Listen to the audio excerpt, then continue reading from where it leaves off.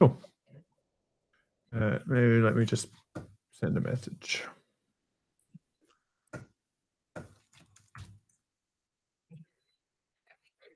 But we are now on YouTube, so don't say anything about me that says I'm unprofessional or rubbish, all right? Let's save that for afterwards, thanks.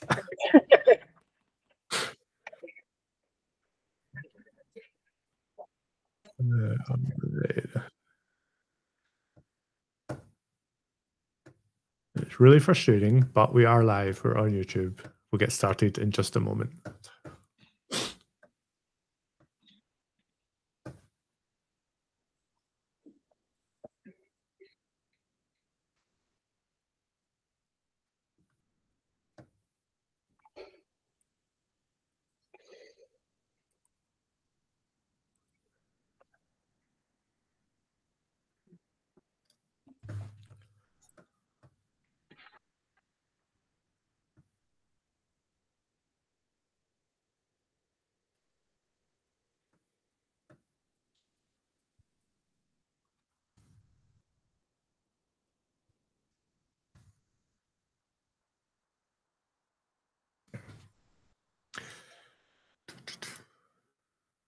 All right, everyone has been emailed.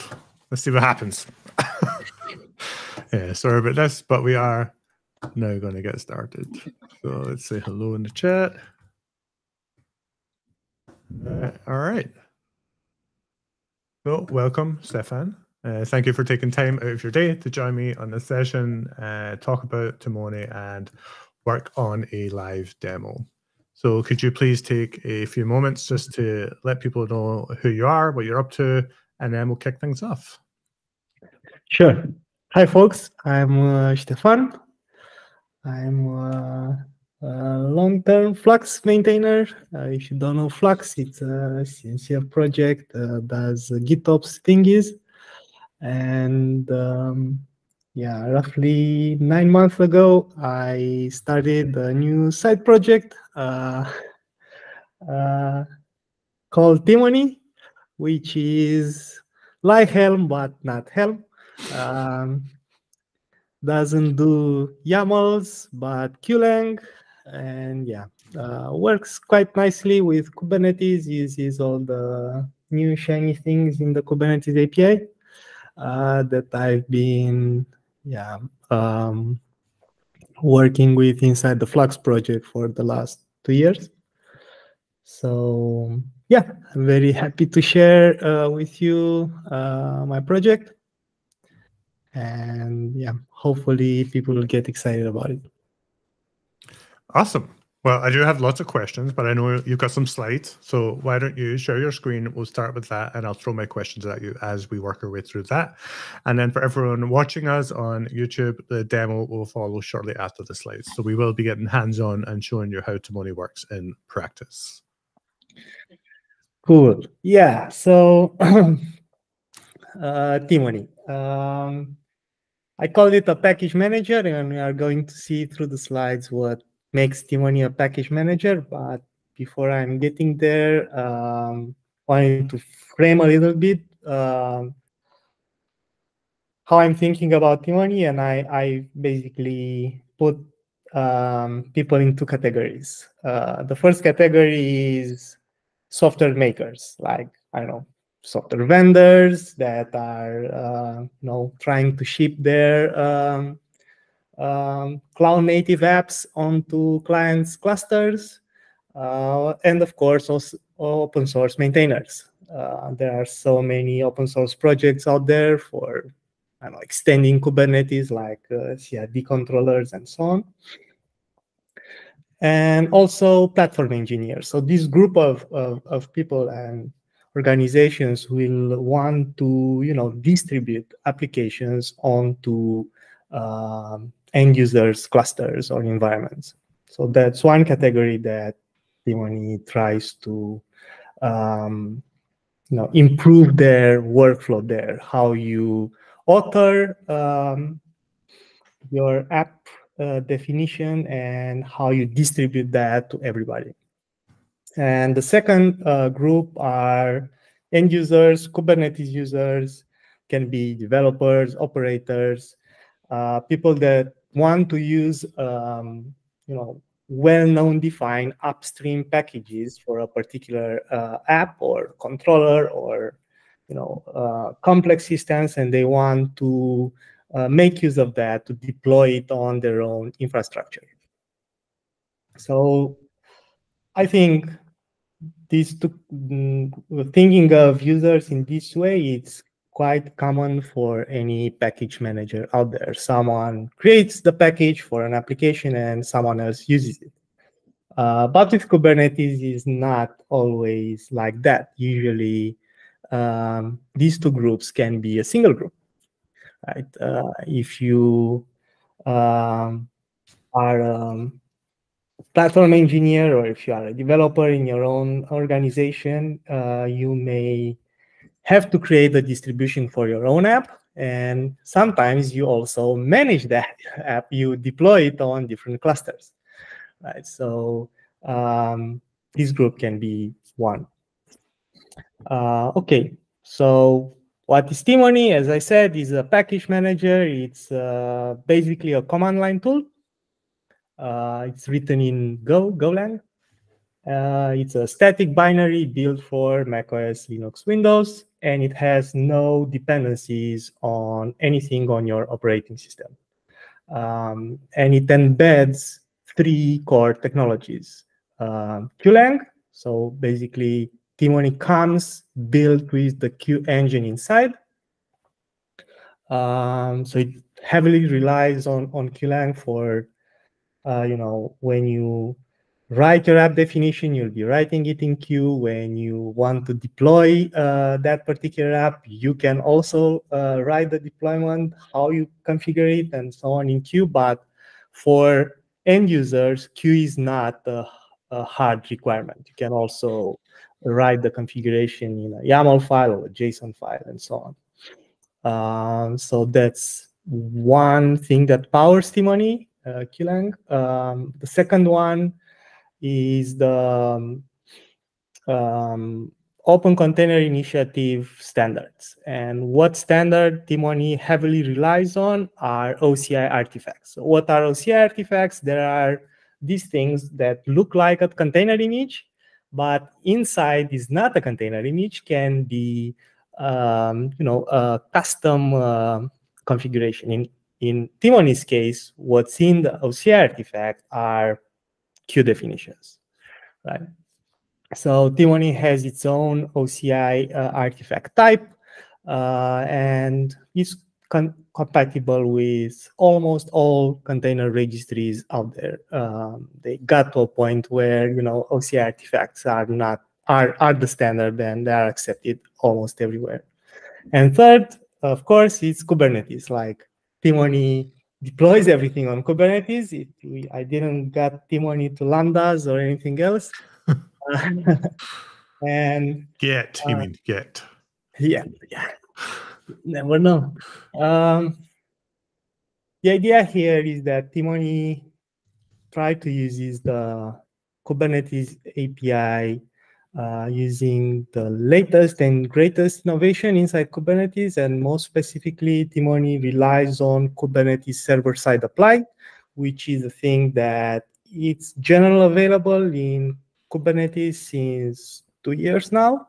So you shouldn't have an issue using Timoni. You're probably running a Kubernetes version that understands this type of operations. So how this makes Timoni different to other tools out there is the fact that Timoni, every time it tries to deploy an app, it will ask the cluster it will ask the cluster for the current state, and it will compare the cluster state with the desired state, what's in the app definition, and it will only apply changes by correcting the state. So you have like hundreds of deployments, but you only change one of it.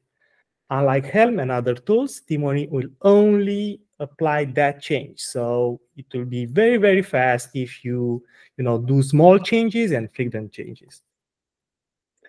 Okay, next. So what makes Timoni a package manager are these four core concepts around applications. So first, it allows you to define an app.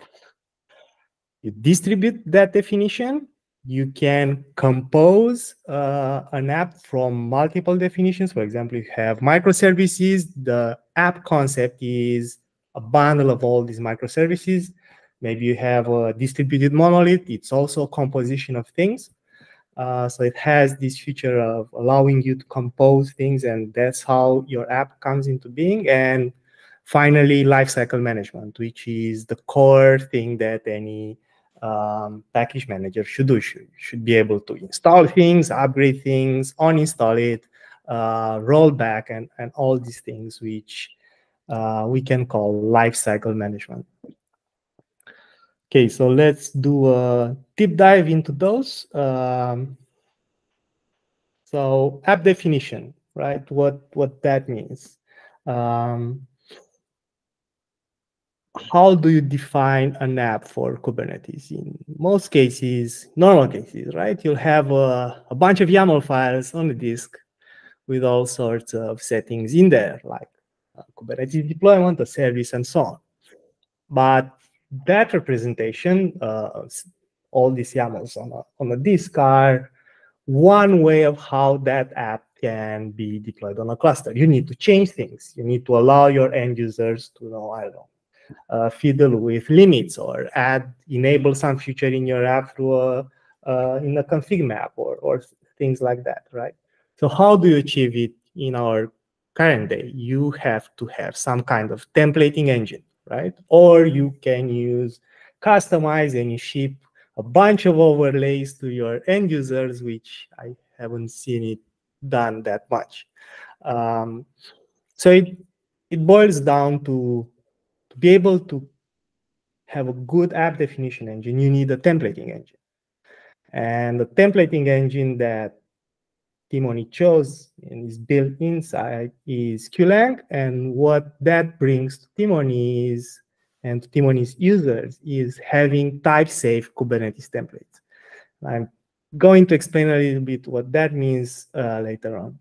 So you define your app with type-safe Kubernetes templates, then you allow your users to customize it in all possible ways. But you have total control of what the end user can change to your app.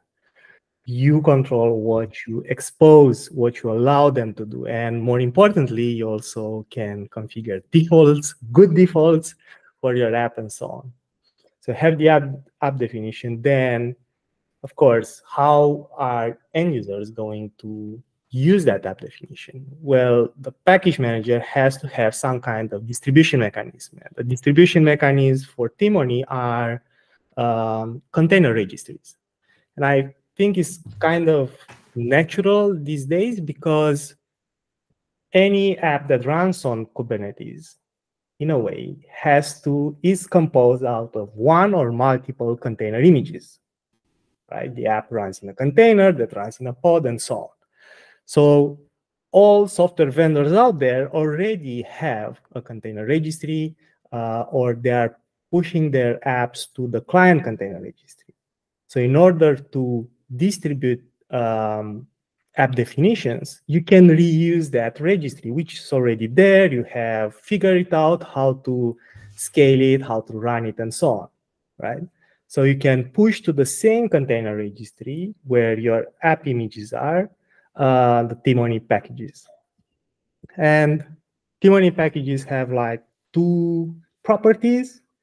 Timoni modules are semantically versioned, and this is enforced by the system. Timoni will not allow you to publish a new app definition without having a valid semver for it. And why semver is important is not because people have figured out semver. No, it's not that. For me, semver is more about ordering than anything else. You can determine what's the latest version by just looking at semver, and it's quite easy. Now, using Semver the right way, where you, oh, I'm making a breaking change, I'm bumping the major version. Well, not many people do it. I mean, Kubernetes doesn't. It's on 1 point something, and any minor release comes with some breaking change. But still, Semver as a means of, telling your user this is a release candidate or this is a stable version, it's quite important, and I went with that. But Timoni also wants to ensure immutability, and a container registry does not enforce that by default. If you use, like Timoni uses the version to set the image tag in the registry, and you can override it. You can push now version 1.0.0 and later on say, oh, I'm going to push again 1.0.0, right? This is also an issue with Helm and container images in general. So how Timoni tries to solve this, it allows the end user to specify the version, but also the digest. And the digest in a container registry is immutable. And what Timoni will do will compare the version with the digest that the user expects. And if that doesn't match it will not deploy that module, and it will say to the end user, hey, you wanted this version with this digest, but they are no longer matching. So you can just delete the version from there and work with Timoni just with digests. I know this is not human friendly. You can't just look at the digest and understand it, but for machine is really great. And you should be pinning things using digest, and Timoni tries to make that not also for modules, but also for container images. And I'll mention that later on. Yeah, and also modules can be cryptographically signed. That's also very important, and you can verify it. Timoni fully integrates right now with cosign, keyless or with static keys. So how does a bundle look like? How does a module look like? What the software vendor, what the open source maintainer has to create inside the repo. So you'll have this kind of structure is a directory. You can initialize all of this with a simple command, Timoni mod init, that creates this kind of structure. And if you look at it, it resembles a little bit with Helm. I try to preserve the templates directory, but that's the only resemblance. And of course, it has a README where you should definitely put in there all documentation around your module. And the structure here is very specific to QLang. What is a Timoni module is in fact a QLang module with a more opinionated structure. QLang is, if you're not familiar with it, is this language that tries to unify all types of configuration. You can generate configuration, you can validate configuration, you can also generate code. You can do even scripting with it. So it's very flexible. It allows you to do a bunch of things. But this kind of flexibility also means that it's quite hard to get started and figure it out and so on. So Timoni comes with a very strict ways of how modules are defined, how they are structured. So it brings some kind of, it's uniform. Well, no matter what repo you'll be looking at that has a Timoni module, will have to have this structure, and it will have to have particular files with different functions. For example, you need to have a templates directory, and in every templates directory, you have a config.q, which contains a Q definition of what type of configuration your app allows. And it also contains the schema and the constraints. And all of that is put in there. And then you have Timoni ignore and so on, all these things that are here. But the idea is that your module will contain schemas, for example, all the Kubernetes API schemas. So if you want to define a Kubernetes deployment, you'll be using the upstream Kubernetes deployment schema, which is very different from other templating engines. Why is different? Because once you use a schema, then you know that template is type safe. You can't add there a field, let's say replicas, and you make a typo and you don't type the last S. Running a Timoni vet, Timoni will tell you, hey, this field is not in deployment. You can't set this field, right? So all those problems where you are just templating over a text, which is some kind of YAML, are quite gone, right? You are way safer using schemas because they are strict and all these fields are validated without you having to apply all the time to a Kubernetes cluster and test if these things are okay or not. And Timoni goes even further than just offering type-safe schemas for and templates for Kubernetes native objects. You can also embed in your modules Kubernetes CRDs. And Timoni has a command where you give it a CRD definition, let's say, I don't know, certificate from Cert Manager, and it will generate a schema for you. And when you define a certificate, it will have the same validation. It will know all the fields, all the possible values of those fields, and so on. So this is like a major step in the direction where more and more controllers are there, and now it's quite common to ship your application not only with Kubernetes standard APIs, but also making use of all these extensions, all these custom resource definitions. So yeah, that's how a module look like. Timoni comes with a whole set of commands for creating a module from scratch. That's in it. Verifying the module vet. You can build it and see the final YAML or the final JSON. You can import Kubernetes schemas by just setting the Kubernetes version, and these are curated schemas that I've published on GitHub. And you can also, as I said, vendor any CRD you have there by just giving Timoni the YAML of that CRD or the URL of that CRD. And of course, it comes with commands for you to actually run end-to-end tests, like, is my deployment, okay, my deployment is valid, it has all these things, but what about, will it work on a cluster? So it has the supply command. You can that works with local modules. You don't have to push them to a container registry, and you can do all sorts of tests and create, I don't know, an end-to-end test grid in CI and so on. For distributions, there are also dedicated commands like module push, module pull, module ls, which will query the container registry, gives you all the versions, all their digests. It also comes with some helper functions like registry login and logout in case you don't have a Docker CLI or a Crane CLI locally. And it also allows you to sign and verify modules when you do a push and when you do a pull. Nice. Any ideas, David, so far? How do you like it? I mean, it ticks all the boxes for me, right? Because let's go back to everything you've covered so far. I've not made it a secret on my YouTube channel, right? I'm not a fan of Helm. And it's not because Helm does any one thing particularly bad.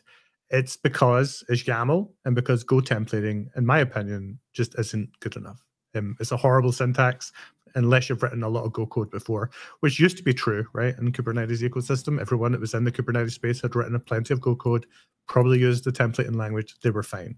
But as more people came, I spent a lot of my time helping people understand Go templates rather than just saying, hey, use this other tool like Jinja or handlebar syntax. Everybody's familiar with this now. And Go templates resemble it a little bit until it doesn't, like the special dot syntax and the way that, trimming white spaces. There's loads of weird quirks. However, I'm not going to bash about Helm because Helm has also helped us get to where we are today. Of course. But I feel that there has to be something better. And the minute I seen Timoni and I saw that it used Q and it was used in OCI, like it's just like stars in my eyes. I was like, this is what I wanted. This is like, if I could build something and I had the will to sit and do it, this is exactly what I want to see and what I want to see. So I was very happy. But I came into this knowing the problem space, knowing that I like Q, and knowing that OCI is where we need to be for, like, future facing GitOps delivery pipelines. But let's assume there are people watching that are interested in Timoni. They haven't maybe got that experience with Q. I would love to know from you, you being the person that made all of these decisions, is one, why did you decide that you had to write a new tool? And why did you decide that Q would be the substrate or the primitive for building that new tool? Yeah, I mean, I got to Q out of frustration or writing Helm charts, and I wrote a lot of them, and I still maintain a lot of them. Helm will not go away anytime soon. Yeah. And I tried over the years several technologies that tried to enter this space and kind of failed. I think JSONet was the closest one, and there were different projects back in the day that are dead right now. I think the only one still alive and kicking is from Grafana, Tanka. JSONet didn't stick with me. I'm frank. I mean, it's powerful. It's nice, but I don't know. I couldn't deal with JSON schemas on top of JSON and other JSONs and so on. Yeah, it was like way. I think you're right. Like, I think one of the challenges with JSON, I don't even know how to pronounce it right, but it was familiar enough if you didn't do anything JSONetish and you just stuck to JSON. But the minute you wanted to start using their functions and the other features that made it as powerful as it was, it became so alien so quickly that you just really, this now doesn't feel like something I'm comfortable with anymore. And that was always one of my struggles when trying to work with it, for sure. Yeah, for me, it was like, okay, who uses it right now? And I've seen that the Prometheus team is a big fan of JSONet, and I looked at the JSONet for deploying Prometheus operator and some Grafana dashboards, and I said, it wasn't for me. I don't know. I don't want to say it's not for everybody. Lots of people use it and love it, but it didn't stick with me. Then, I don't know, years later, 2 years ago, I was at KubeCon Valencia. Someone came to me at the Flux booth and said, hey, we migrated all our charts and all our customized overlay to Qlang. I said, okay. I knew about Qlang. I went to their website, I don't know, maybe 2 years and a half ago. It looked very similar to Go, which I love. I do Go, I don't know, 8 years now. But then when I looked at their docs, it felt like, I don't know, the docs were written for language authors, for academic people, and I looked at that. I didn't continue. I almost forgot about it. Then this person that came to me in Malaysia, we talked a lot. I think we talked like half an hour or something, and he really convinced me to go back home and give it another shot. And it took a while for me to really like Q, and because that person was so convincing, like he was like so enthusiastic about it, every time I said, okay, I'm going to close this and go back to Flux doing my customized controller or whatever, I said, okay, but maybe I should try more. And yeah, after a while, it really clicked at some point. And I started doing more and more things in Q, understand better the language. I think for me, the advantage was that Q itself, the language and the engine, is written in Go. And if I couldn't quite figure out why is this happening, I could just go in the source code and read it and read their unit test, which was very, very helpful. Like even if the documentation wasn't great back then, they had like really good test coverage. I could really understand what's going on. And I'm that type of person that likes to read code to understand the tool. I know, like, not everybody should even think about that. It's not good for your health, but anyway, that's me. Yeah. And what I really liked about Q, and I'm very fond of it, is the immutability part, which I really dislike around how Helm, Customize, and all these other templating languages are running. Like, you can set a value. In base, you set replicas 1. Then in some other template, you do an if and you say, oh, replicas here are 3. And some later on in your logic, at some point, you remove replicas altogether, stuff like that. So, which is fun because you have so much freedom, you can do whatever. But when you need to debug this stuff, it's a nightmare, right? Well, Q is not like that. Once you set a field, that's it. If you try to remove it or set it to another value, it will say, hey, this field is already set. It has this value. So in a way, even if at first I felt like really mad about it, like, why I couldn't just override this field? How can this be a template engine if I can't override things?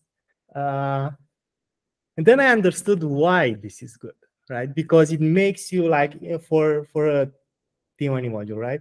You really need to define all the things in your options in the config file, and you can only set defaults to them. You can't set replicas to into a deployment queue file, and then in the config set a default to 5, and somewhere else, like if something, set it to 7, and so on. And even if it's annoying at first, it forces you to create a good structure and expose only the right things to the end users. And also for them, it's easier to configure an app because there is one way to do it, not 1 million ways. And of course, customized patches, right? You have a base, you have an overlay, but then you can create another overlay on top of that overlay, and so on. And even if it's flexible, this type of, hacking almost with all these objects becomes really hard to debug in the end. And with Q, you have these constraints, so you need to understand the constraints, you need to be okay with them, and afterwards things will look better. The end result will be better if you want. So yeah,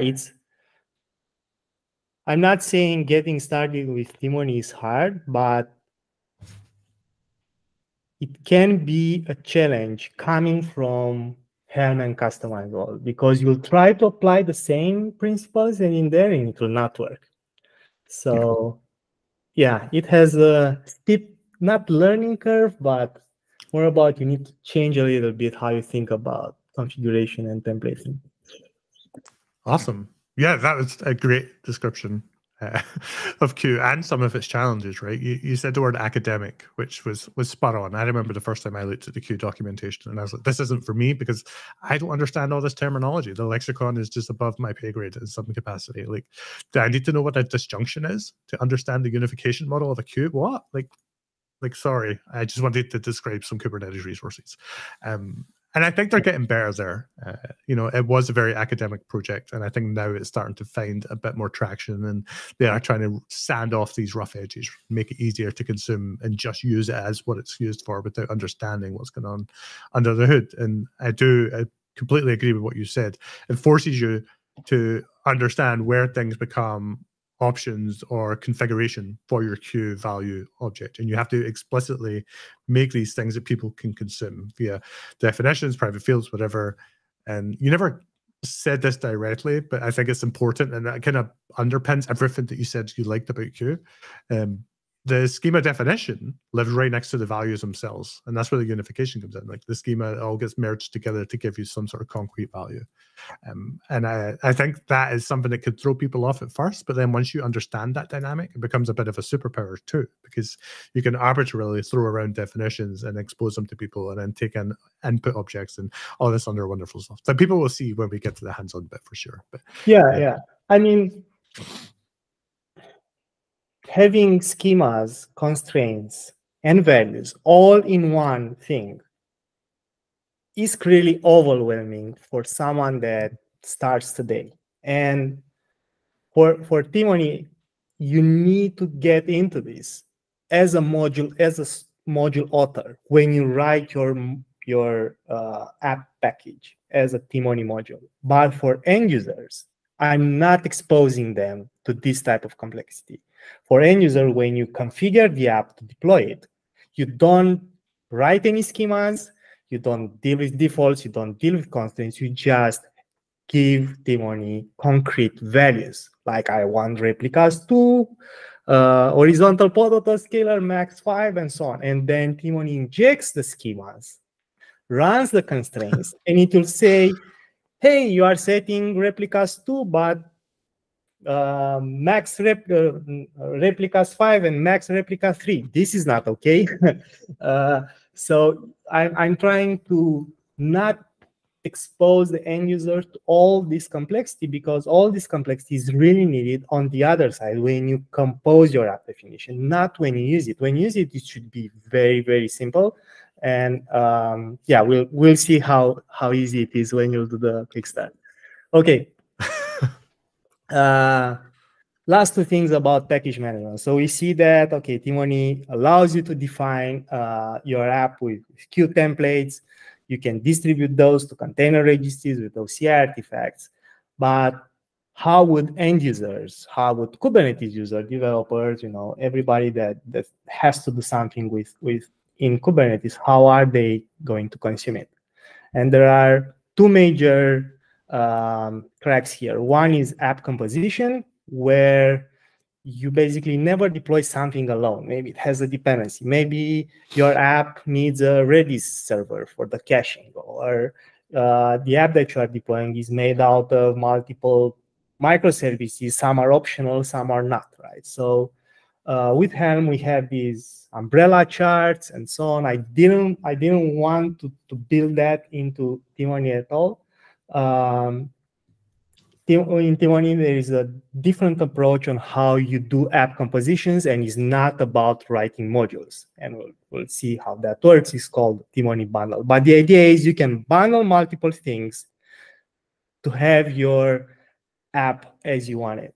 And another important feature of package management, and what Timoni also does, is lifecycle management. You can install it, you can upgrade it, you can roll it back, you can reconfigure it. You can run end-to-end tests after an upgrade or after an install. And all of these things have to be like, straightforward, easy to use. And we'll see how that goes. So how do you compose things? How do you as an end user, how you add configuration, how you specify modules, and so on? This is done through a Timoni bundle definition, which is a Q file. The same representation can be done with a YAML file or a JSON. But yeah, I definitely prefer Q also on this side, because Timoni comes with some nice features when you use Q for definitions. So what is a bundle? A bundle is a file where you list instances. What is an instance? You can think of an instance as a Helm release, for example. It's an instantiation of a module on your cluster. So a bundle is made out of one instance if you deploy a single app with no dependency or nothing, or a bundle can be made out of multiple instances. And here the example is, I'm deploying Podinfo, which is a toy app that I made a long time ago. And this app needs a cache server, which is optional, but you can also deploy to the cache server. So instead of having Redis as embedded in the pod info module, you would deploy Redis from its own module, to deploy podinfo from its own module, and then you can have shared configuration between them.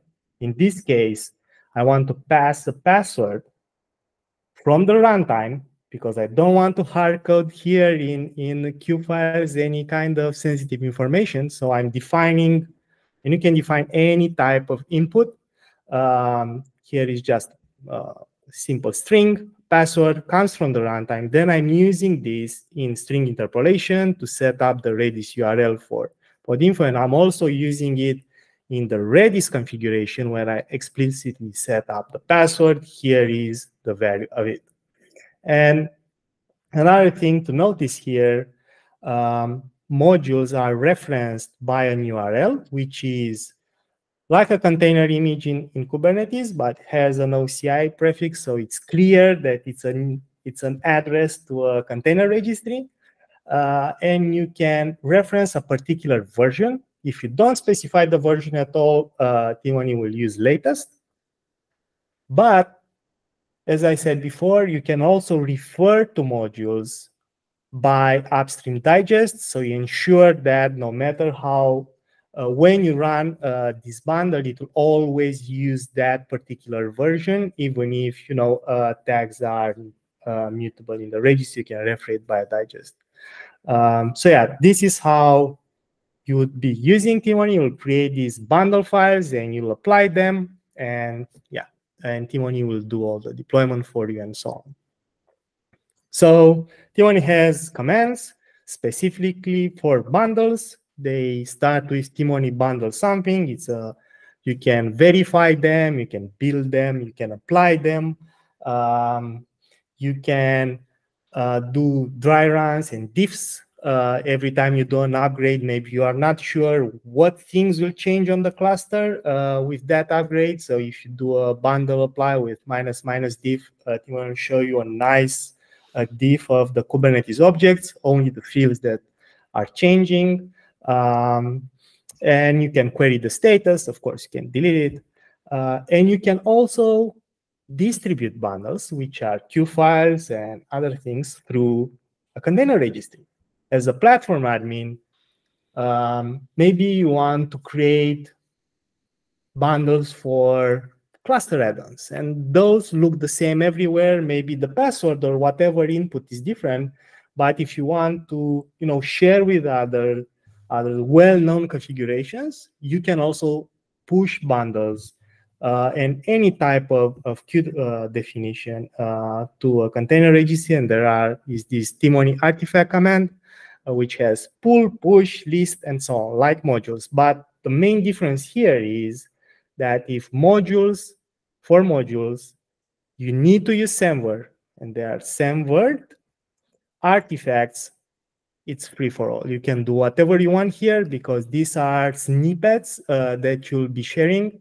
So it's up to you if you want to use a mutable tag and so on. In any case, you can also do a pull using a digest and so on. But yeah, the artifacts commands are a way right now to work around the lack of package management in the Q language itself. And want to explain a little bit what this means.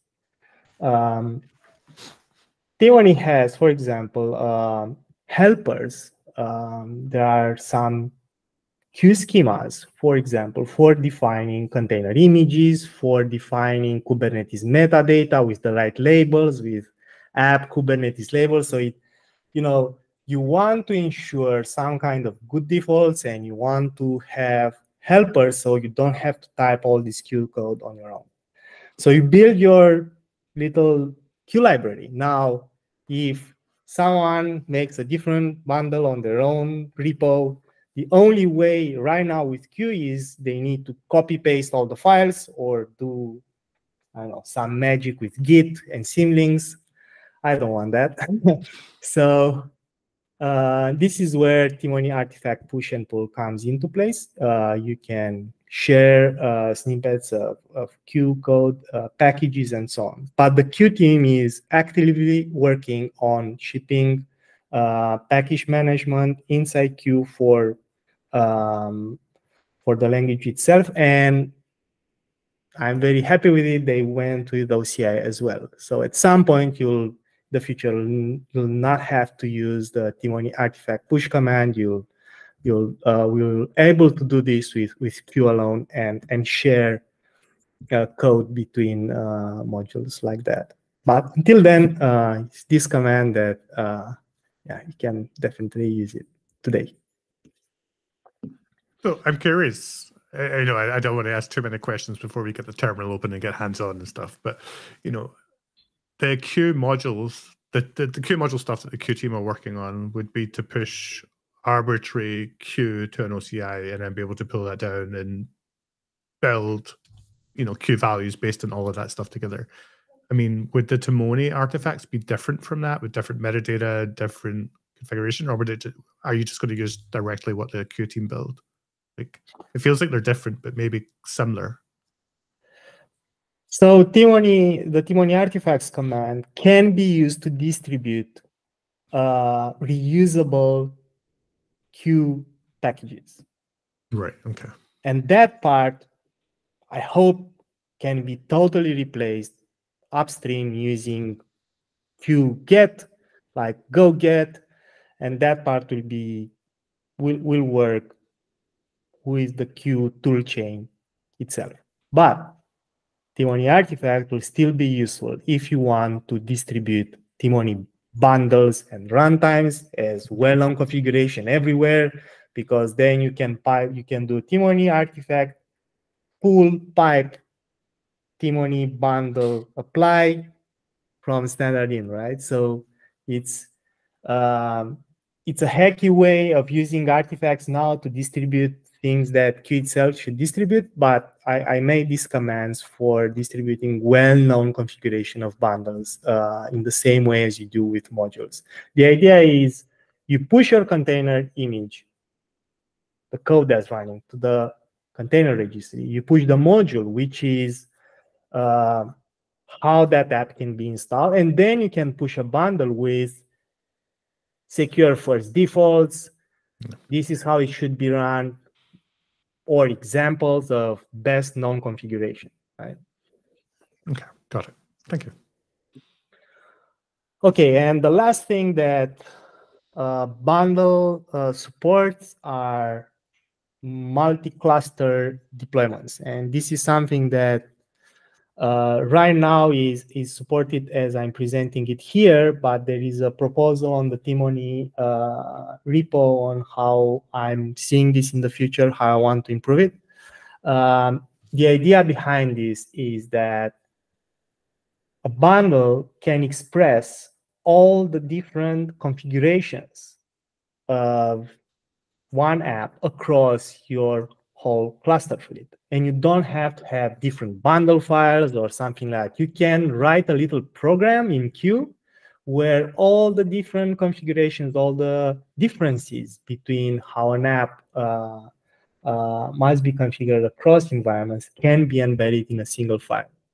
And with customized, for example, this type of customization means you'll need 3 overlays, the base one, staging one, production. Oh, if you want to do customization based on cluster name, then you'll have other overlays for each cluster that import the production overlay, and it gets to this, very messy file distribution, right? You need directories with files inside, other files, directories on top of directories, right? And this is what Flux does today with Customize. This is what everybody does with Customize. It works, it's great. It's pure declarative. You have all these directories on top of those. You have the overlay system. But with Timoni, I want to give people a way to write this in a more compact form and have the expression of your app across environments in a single file. Of course, you can split this bundle into different files, and Timoni will do a QNify of all these files, so you can have these overlays if you want. But if you don't, and if you want to have everything expressed in a single file, you can do it because Q allows you to do it. You can write if conditions. You can with Timoni runtime environments, you can take input from outside, from other clusters, from your local environment, and based on that, you can create this little program that knows how to deploy your app everywhere. And what I'm trying to do next with, based on this, is allowing people to have in a different Q file, which is called a runtime file, where you can list all your clusters along with the kube context for each cluster. So you don't have to do Timoni apply bundle minus context production, because this is how it works today. And the problem with this is, if you mess up your context, you'll end up applying the dev configuration on the production cluster or something like that, right? There are many tools to, switch context. You can put the context in a kube environment variable and so on, and it's quite easy to mess it up. So I want to add to Timoni a way of you to declare all the clusters that you have and specify there the context. So you'll only do apply -f this file, and Timoni will know, oh, these are all the clusters. I need to execute them in this particular order. Dev first. If that goes okay, go to staging, go to production finally, right? And do this progressive deployment of the bundle across the cluster fleet. And yeah, if anyone is interested in how this will shape out, there is an issue on the Timoni repo. Okay, Timoni versus Helm. We've touched a little bit around this. There is also a dedicated page on the Timoni website, comparison Helm, where it's quite a big list there of all the differences. I wanted here to just, showcase some of the performance differences and how Timoni is, let's say, more performant, more efficient than Helm, just because it uses the technology in a different way. For example, Timoni does not store all your YAMLs in Kubernetes secrets. What Helm does, every time you do a Helm upgrade, even if the upgrade modifies just a tiny bit of YAML, what Helm will do, it will get all your YAMLs in your chart, and it will store that in a new secret. And you end up with, I don't know, 10, 20, 100 secrets, whatever. You can set a limit for those as well. But the idea is you always have the manifest twice, once in etcd and yet again in a secret. And if you version it, if you do multiple upgrades, you'll end up with all these things. And if you do a simple load test, let's say you do a Helm upgrade in a loop 100 times, you'll see gigabytes of data going between the CLI, the Helm CLI, and the Kube API, and you can see the amount of pressure Helm puts on the Kubernetes API. And yeah, I my approach to this is, I don't want to store all these things twice in the cluster, because the module definition is already in your repository, in your container repository. And what Timoni does, when it creates an instance, it stores in the cluster your custom values, because those really matter, and the digest and the URL to the module. So if you need to roll back, if you need to apply an earlier version, you can just reference that digest. Of course, it's not the same as Helm does it, because even if you delete a chart, all the YAMLs in that chart are already stored in a cluster, so you can do a restore without having to pull the chart. But if the chart goes away and the container images go away, you delete the container repo. then the rollback will still fail because the images are gone, right? So why Helm doesn't even make a copy of all the images, right? That's a real rollback. You need to copy everything in a way. So my approach to this is Timoni also creates a secret as a storage. It doesn't store their YAMLs. It only stores the Q values that the end user created, and a list of references, which is kind, name, namespace, API version to all the things that it manages. So this is like a tiny bit of data. So Timoni can do all things. You can see what resources it manages, what's their status. If you want to, go back, restore the current version, if you do a kubectl edit or something, you have the module digest there, so you can reapply it.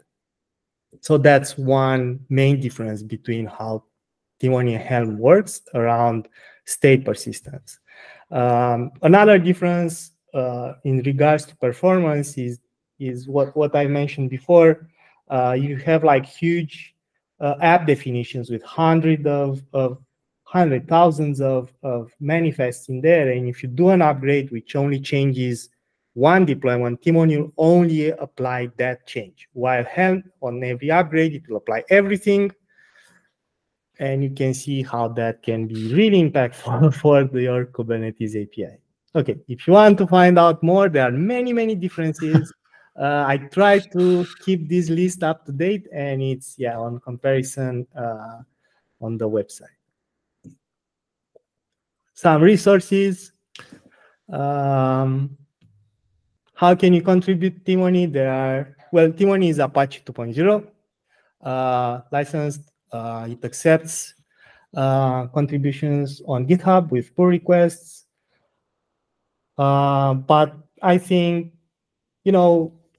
code contributions are great, but they are not the most valuable thing you can contribute to. I think at this point, the most valuable thing is trying it out. Try to write your own modules and give feedback on that. And if you create some modules, share it with others, right? There are like, I'm not going to translate all the 1 million Helm charts out there. I'm not going to do that because Timoni is just a side project. I work on it on nights and weekends. I don't have time to do all of that, right? And I know there are Timoni users right now which have fully migrated from the Helm charts to Timoni modules. But yeah, there are so many things out there that could be distributed as modules, and I think that's the most important thing. Feedback on that, how hard it is to, create a module. I'm quite sure there are so many UX improvements around authoring and helping people write Q, generate all this code. Q is quite challenging when you have schemas and all the things that we said. I'm also considering having dedicated docs in the Timoni website around authoring modules, and maybe have a get started with Q as well, but specifically for Kubernetes, not all the configuration out there, right? And that I would really appreciate help for anyone who can, build a get started with Q and Timoni guide or something like that. I think it's quite more important than someone hardcore code contributions, which are nice, but it's not the only way you can contribute. Okay, that was it. Presentation. It took some time. Let's get hands-on. Yeah, exactly. All right. So thank you so much for walking through that. We have a couple of questions from YouTube. However, I think those questions will be best answered by us just getting the terminal open and actually showing it. So to Stefan and to YMO, your questions are great. And I'd rather show you the answers as we play with Timoni. However, I'm going to be really selfish and ask one of my own questions because okay. because you talked about valuable contributions are going to come from people writing Timoni modules and making it easier for other people to onboard to Timoni without having to write everything themselves, right? The first question that pops into my head the minute you said that was, well, first, yes, let's get people doing that. But what's the discovery mechanism? Are you currently talking to anyone at like the CNCF or Artifact Hub in order to get Timoni listed there? Is it already listed there and I've missed it? Like, how do people find these modules when they do exist? Yeah, that's a great question. I have an issue about, so Artifact Hub is definitely a great way of being able to discover things without locking people into a unique registry or my own registry or something. I don't want to have Timoni as NPM. I don't want to be the person that runs the authorized registry and everybody has to push there and so on. The whole idea of distributing Timoni modules with OCI artifacts is the idea that you will be pushing your modules next to your app image, and I don't want to host your app images, right?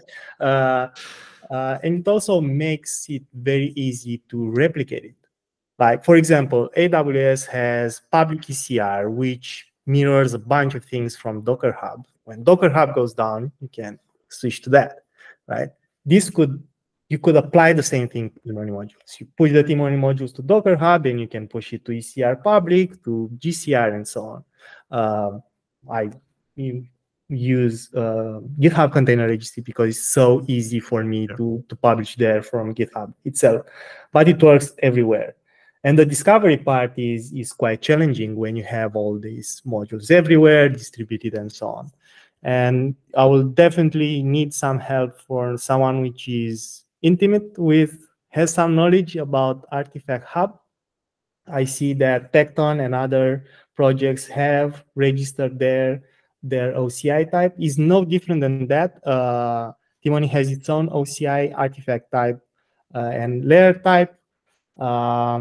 Standard annotations, which are all from OCI standard annotations. I didn't come up with anything special there. So yeah, Artifact Hub is one way of doing it, and I will really need some help there. Another idea that I had is run a public instance, a different instance of Artifact Hub only with Timoni OCI artifact in there, and use that UI to only search Timoni things. Who knows? But yeah, Artifact Hub will be a first good step forward. Yeah. All right. Well, I'm going to share my screen and let's start kicking the tires. So, all right, you should be able to see my web browser now. This is the Timoni homepage. If you want to check this out and play with it yourself, you go to tinomi.sh. As always, we first need to install the tool. So I'm just going to grab the brew command and jump over to my terminal and get this kicked off. But we're going to do two things today, if I remember correctly, Stefan. We are going to work through the quick start guide. And then after we get through to the end, hopefully give people answers to all of their questions. We're going to try and show more of production use case by making this work with, like, you know, secrets and other things that become important when you stop playing with the tool and start deploying with the tool. Oh, I didn't even realize the brew command was right here in front of me too. Oh well. Yeah, in the install page, there are many other ways outside brew. I discovered, for example, that OpenSUSE team has published a Timoni module for an RPM package on their repository and so on. So yeah, Yes. There is a Nix package, a YAI package, an arcade package. Alex from OpenFast added it to arcade. Hopefully at some point someone will contribute it to the Windows ecosystem. It works on Windows, but you have to download the binary now. I know Windows has its own package management I'm not sure how to do that. Yeah. All right, and just because I've seen it there, I'll even get my completions running. Bruce should have done that automatically. All right, okay, cool. All right, so the first thing we need to do is install a Timoni module. So let's just make sure I understand exactly what's going to happen here and just kind of share this with the people that are watching. When we say install a module, what we're suggesting is that there's somebody out there, you in this case, has written a Timoni module, thrown it to OCI, and we can just consume that without doing anything right off the bat. We could just say Timoni apply, point it to it, and it's going to throw something into our Kubernetes cluster. Is that correct? Yeah. You also need to specify the namespace where that thing is. Where that's OCI, no, where that's going to deploy to in the cluster, right? Yes. Yes. So does that use the context namespace, or does it actually enforce that we specify it at runtime? No. If you don't specify it, it goes to default. But if you have changed your default context, it will use that. So Timoni, the CLI is built on top of the kubectl runtime package. It's CLI runtime, I think. So it has all the flags from kubectl and knows all things that kubectl knows. Default context, default namespace, and so on. Cool. All right. Well, let's just do a deploy to the default namespace. And just because I'm always curious, right? If I remove -- version latest, does it default to latest? Sure. Let's see. Maybe to let her out and say, hey, you really need to specify. I don't know. I think but I don't see your console. Don't. Oh. I shared my whole window.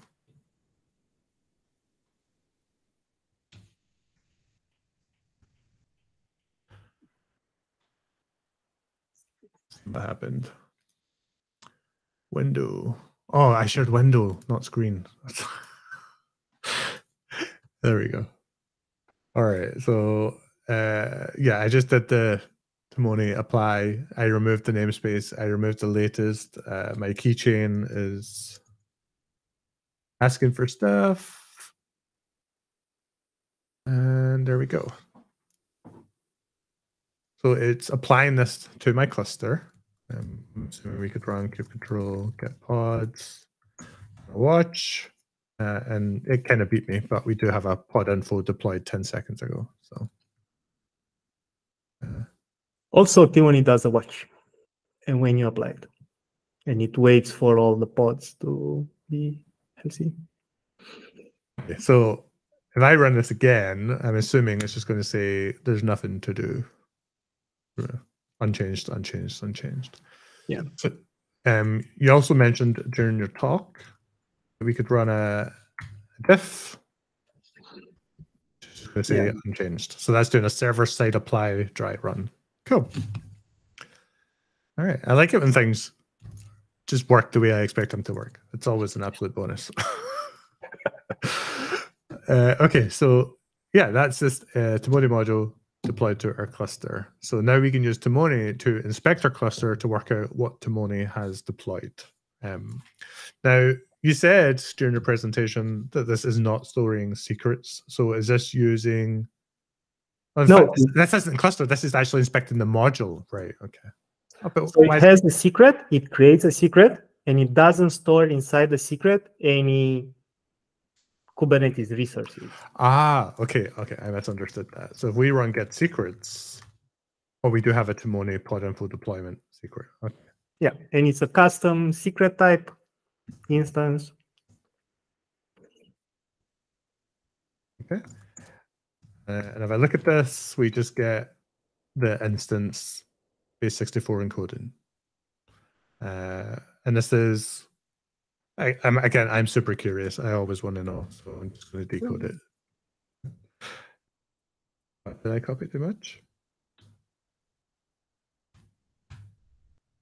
Again?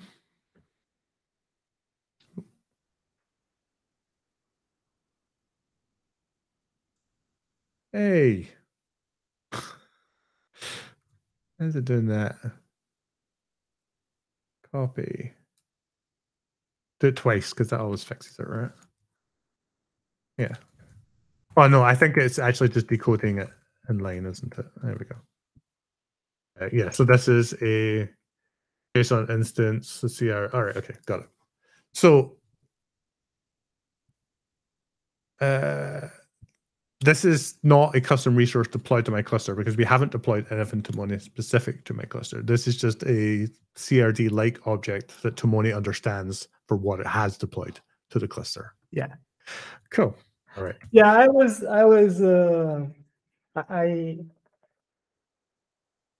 my first instinct was, hey, I should have a CRD and CR. Instead of creating a secret, I should create a custom resource.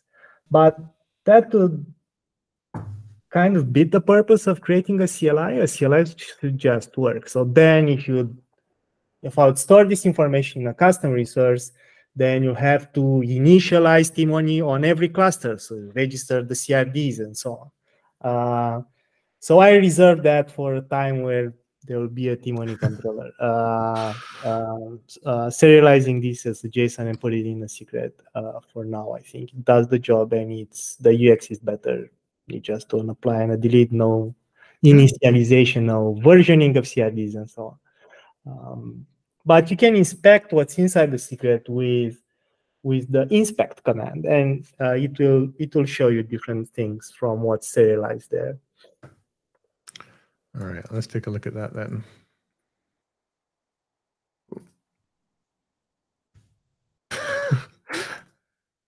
I can't copy and paste today whatsoever. All right, so let's remove the namespace just because I didn't use one to make my life more complicated. And we see the digest, the name, the repository, and the version that was deployed. Nice. Yeah, and if you do inspect values pod info, you haven't set any values, and it gives you the default values. Right. So I have put in the module as defaults, and here is what characteristic of Timoni modules compared to Helm charts and everything. It comes with a specification for container images.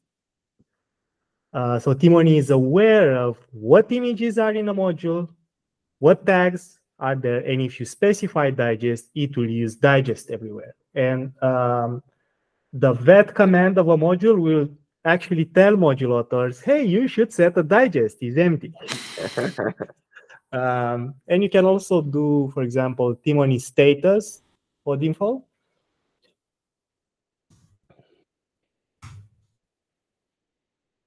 And this will also list the images. So when you do a status, it's about, okay, what things I have deployed, is my deployment available, whatever. This is very different from Helm. Like for Helm, a status of a release is stored after the upgrade or install is done. Timoni does not do that because I think an app is alive on the cluster. It can fail after an upgrade. So what Timoni status does is it queries the live cluster and does a health check for everything at this moment. Even if the upgrade worked like 1 hour ago, maybe now you are out of capacity and the things that you thought are ready at upgrade time, now they are failing. So status is a live command that goes through every single resource and uses a thing from the Kubernetes project, which is called kstatus. We also use it in Flux, which knows how to health check built-in resources like deployments, pods, and so on, but also custom resources which have already status condition. Okay, so this tells us the deployment is available and the replicas is 1. If I change the replicas on the deployment to 2, does it just say deployment is available, replicas 2, or does it tell us that there's drift from what we applied? Let's configure now pod info and make it change the configuration for it from the oh, you want to change it here? Yeah, of course, it will just tell it replicas 2, right? Status does not do a dry run or All whatever. right. Okay. Okay. That's what I was curious. Okay. Yeah. Got it. All right. Sweet. Okay. So there's our status command. We've already kind of done that now. So then we have the ability to begin to configure our module by providing our own Q value. So to do that, we have a Q blob like this. And then we're just running our apply command again. However, we can specify dash dash values and point it to a Q file. So create a values of Q. In. And we can see what's going on here. So this is configuring the resource requests, CPU and memory, and then setting the limits to be the exact same. I'm assuming we could also do replicas 3 like so. You have to look in the README. I don't know if it's replicas. Is that am I jumping ahead of something that's already in this? But, no. All right. Well, I mean, even if I break it, it's fine because Timoni will tell me, right? So yeah. So I can just say we want to run a diff. Let's do a server-side apply with a diff and specify the values to be my values.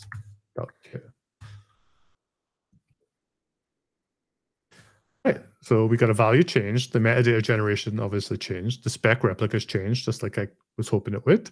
And we get this, the resources here. I love this visual diff output as well. This is very clear in exactly what is changing. And this is really difficult to get with other tools in this space. So that's very nice.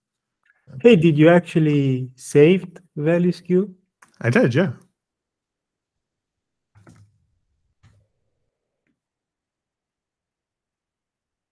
Why? Why were you curious? Okay. Yeah, I didn't see save it. Okay. You can apply now. Yeah. The worst that could happen. Ah. Oh no, I forgot my okay. I shouldn't use myself there. Sweet.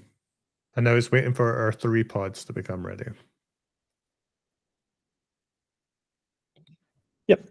And if you stop this and you do a status, the status should say progressing in rollout, gives you more details basically about what's happening. All right, let's do that. So I'll make this a bit more challenging for the cluster. We'll do the apply. Let it get to this point and then run our status. Oh, okay. Didn't be challenging enough because it did it already.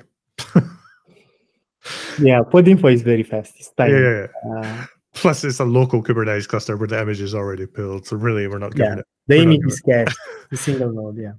All right. Well, because I always am perpetually curious, let's do something else, right? So I don't know if it's in the documentation here. I don't want us to drift off course too much, right?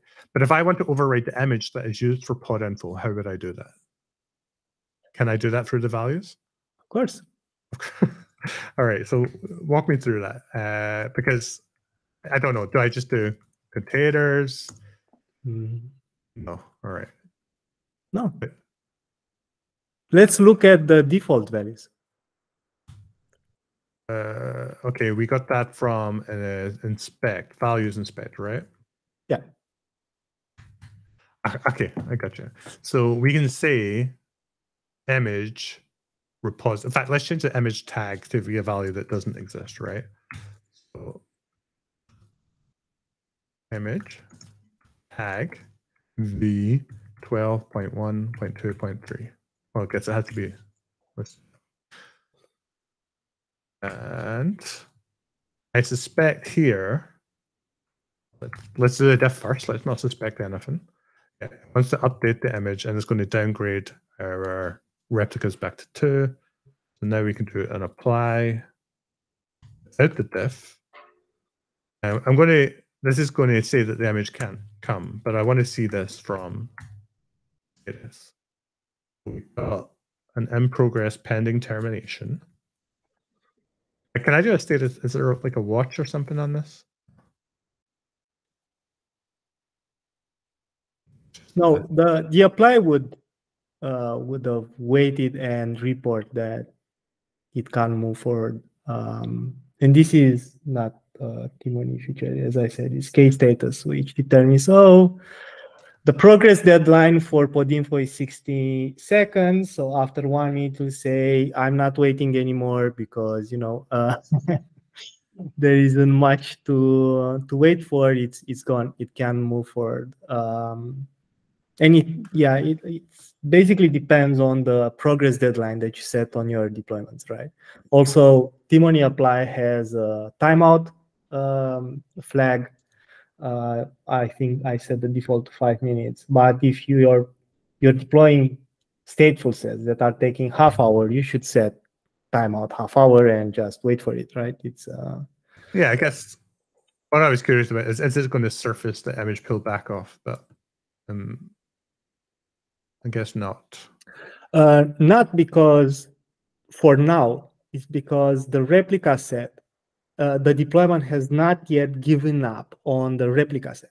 Aha, okay. Right? Its image pull back off. So it does a back off for, I think, yeah, it also depends on what your deadline is set in the deployment. I think I've set it to 60 seconds or 10 minutes for podinfo. Yeah. It's okay. I'll stop taking this off course with my silly curiosity. No, it's great. So I set it back. I removed it. I removed my customization, and we're now running the standard version. So we can run through the rest of the tutorial, see if there's any questions from the audience, and then I can go rogue if you want and say, okay. You can do something interesting here. Like let's see with Helm, if you have a Helm values, you can set some random thing that doesn't exist in the chart, and Helm will apply it, right? Let's say let's specify a random field in the values that's not in the module at all. All right.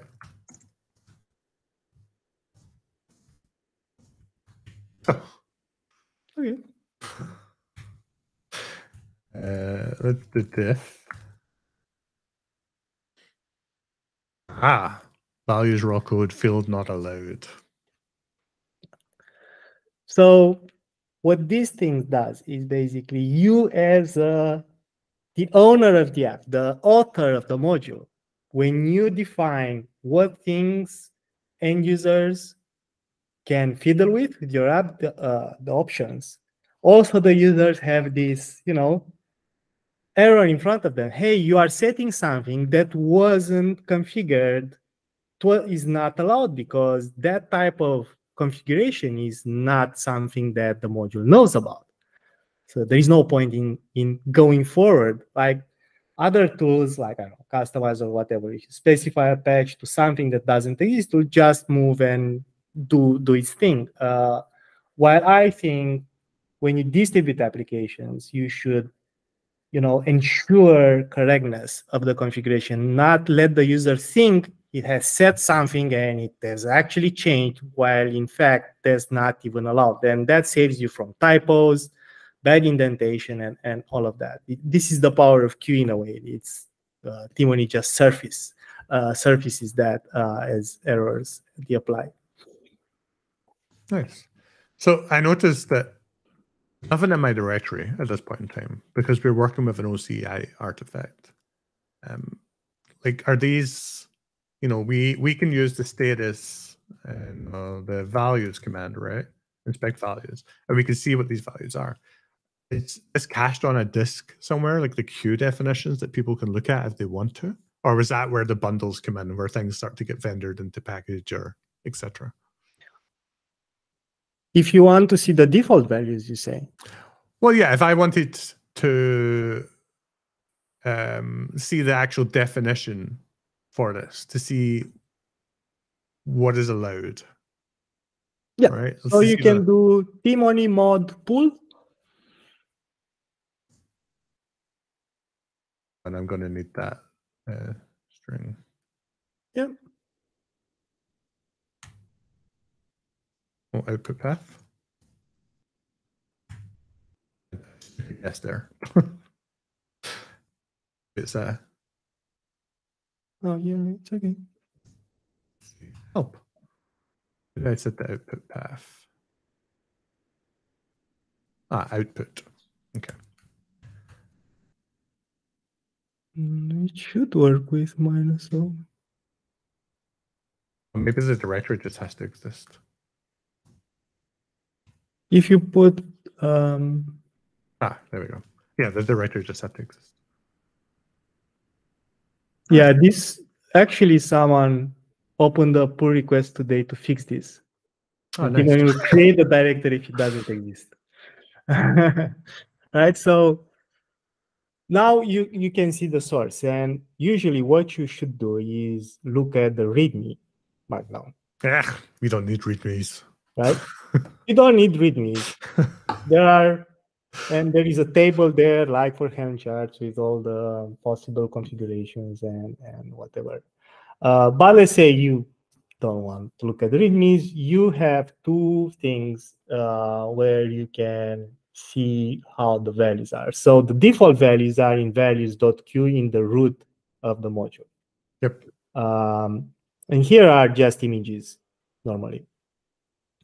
If you want to see the whole schema of the values, you go templates config.q is the first file. And here you see all the things that you can set with some defaults, with types, right? So you have affinity, you have pull secrets, all the things that you would expect from, I don't know, Kubernetes monstrous deployment, right? You need to specify all things and understand all things about it.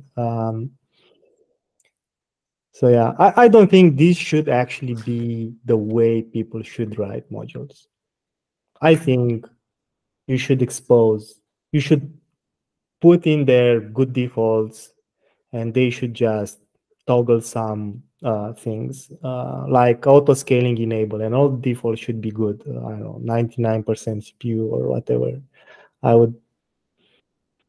I think the fact that we ship app configurations without good defaults, and people are now accustomed to do a deep dive there and like set half of the fields in all the Kubernetes things, is like we put too much pressure on the end user. We should at least have like a default secure first configuration with all things in there, or production configuration and so on, and only request people what they really need to add as inputs. I don't know, passwords, certificates, all these things.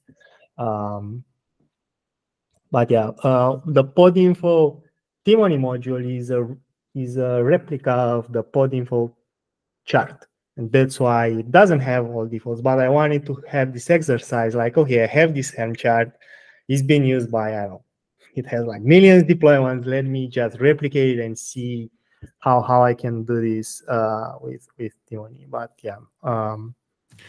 Yeah, so let me clarify my thinking then, just to provide a bit more context about why I was asking this. There's two reasons I was asking this, right? Because I think it really surfaces why Timoni is so powerful and so good, right? Is one, the Q team are working on a language server protocol, an LSP. So the authoring experience can become a lot better when you pull the module locally or vendor it into your bundle. Because then when you're in VS Code, it can autocomplete all the types based on the Q definitions generated from the Timoni. I can't remember the command. I think it was just vendor CRD, right? Which is very nice.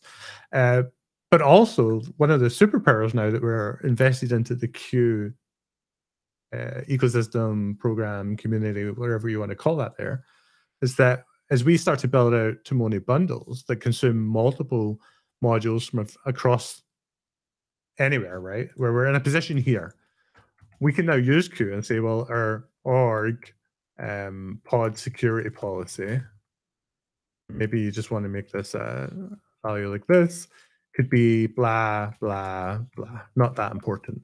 And then as we consume other modules, we can then just say pod security policy is our org one. But when you need to override it, you can do that. So you don't have, like, one of the huge problems with Helm is trying to apply policy across a wild amount of third-party external charts for deploying Postgres, MariaDB, MongoDB, operators here, controllers here, whatever.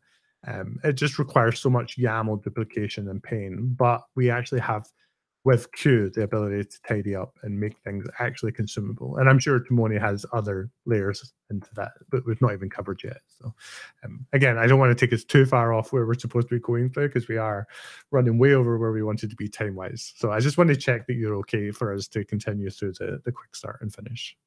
Are you okay for time? Yeah. Yeah, okay. Cool. Sorry, me going off-road is always going to be a challenge. So this is really cool. I'm loving what we're seeing. So let's finish the quick start and take a look at the secret stuff and the production application of this, right? And then I've not looked at the questions in ages. I'm sorry, live viewers, but I'll check it in just a moment. So let's do our delete. It's all gone. Come back to our tutorial, and now we can start to play with bundling instances together.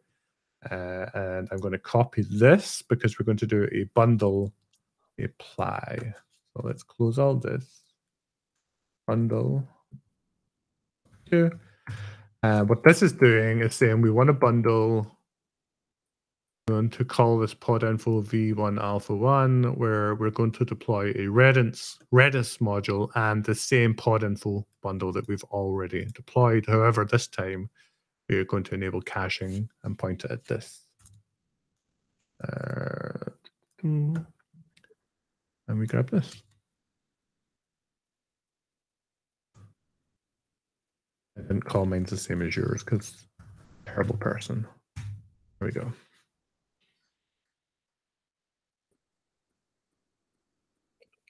So let's handle like one of the practical questions that I'm sure is going to come from the audience, and it's even in my head, right? It's like people watch this, they're like, holy shit, this is amazing. I'm convinced. I'm now Team Timoni. That's it. Let's go. Are they working with Timoni modules? Are they always working with bundles? Are they always writing their own bundles that consume modules? Like, I am Joe Blogs developer. I turn up to work tomorrow. I say, hey, team, this is what we do now. Do they start writing their own bundle right away and consume third-party modules, or do they just deploy modules? Like, how do you see that working? And let me give you a concrete example, because that's very abstract, right? I'm Joe Blogs developer. I'm going to work tomorrow. I want to deploy MongoDB and a web application. What's the first thing I do? Well, there is no Timoni module for MongoDB, so you need to spend a lot of time writing that from zero. Then you have to write the module for your own app, and you should definitely publish those to a container registry and use bundles and not rely on bash scripts that are setting values to this file and so on. You should definitely use bundles and do a simple apply of that and have in the bundle everything. I'm guessing the PVC is failing because maybe your cluster does not have it. We knew that was going to. I assured you it would be okay, and now I feel bad.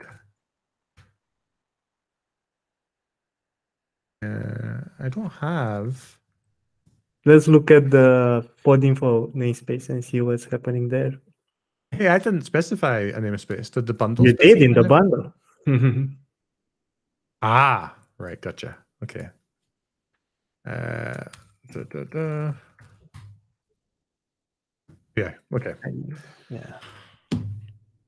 So we do have one though. So why is the claim pending? Oh, because you're not using the default storage class. It's sorry, not you, but it's looking for a standard default class rather than the default class. Yeah. Right? Okay. So we can actually change it. So I'm going to. Can I pull a bundle? What? Or would I would pull the module, right? I do a module pull. Pull the Redis module. I want to see if I can do this. Okay. So Timoni module pull. I don't know what's why my copy and paste just hates me today, right? Output Redis, and we know that this now needs to exist first. So mkdir is not module pull. Mod.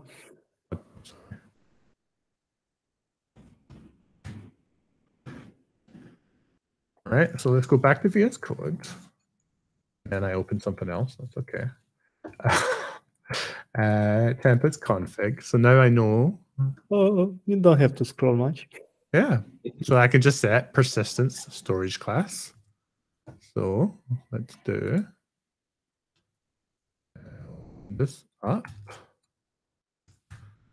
I can tell you no queue because most people wouldn't know to, wrap it inside values. I have done a lot with Q. I actually have a couple of tools I built on top of Q myself, so I'm very familiar with it. Now, my storage class is called local path.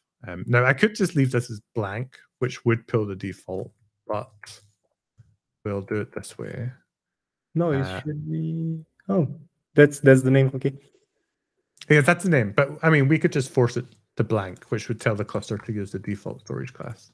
So let's try it, right? Yeah. So let's just pull that, and then we'll do our Timoni bundle apply. And if we just come down here, oh, it's immutable. Yeah. Let's do a force apply.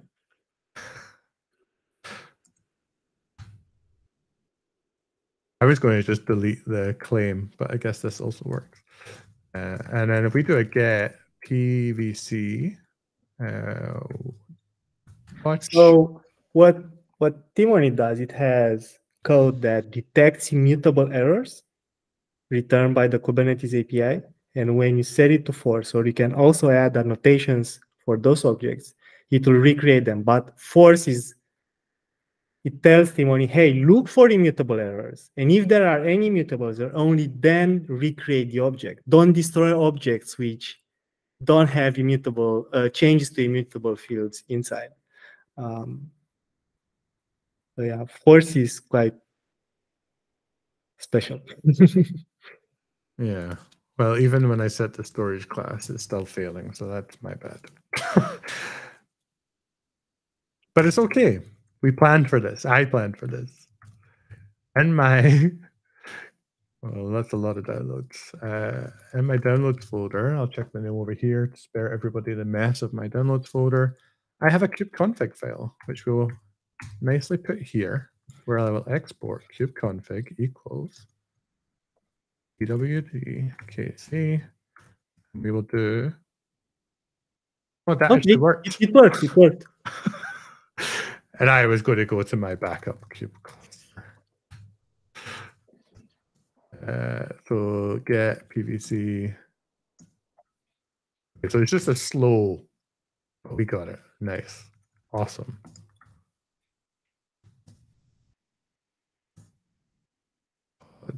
Info. Sweet. Nice. Yeah.